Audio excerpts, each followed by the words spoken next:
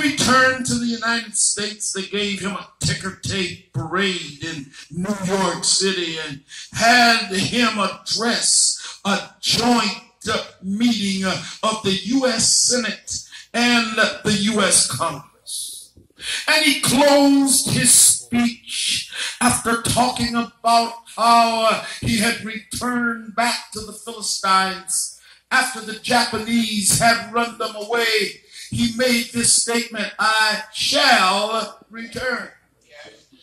And he stands before the joint chiefs. He stands before the Senate and the Congress, and he makes this statement, speaking of himself and the spirit of a warrior. He says, old soldiers, they never die. They just fade away. He's really dealing not so much with the physical man, but he's talking about the spirit of the warrior. Let me say the spirit of the warrior.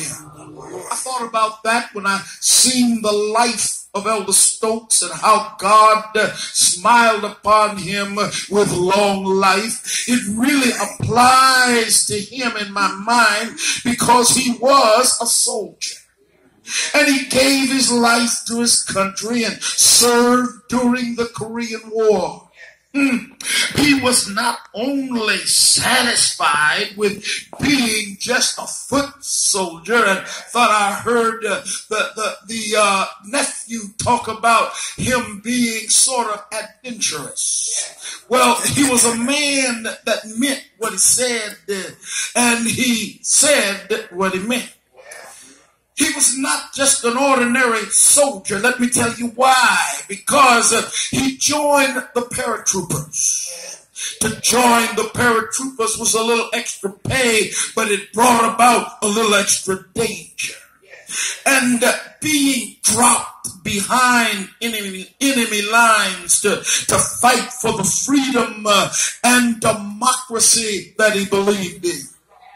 Let's take a look at our text just for a moment. It comes from Jude, who was concerned about the apostasy of the church that existed in Jude's time.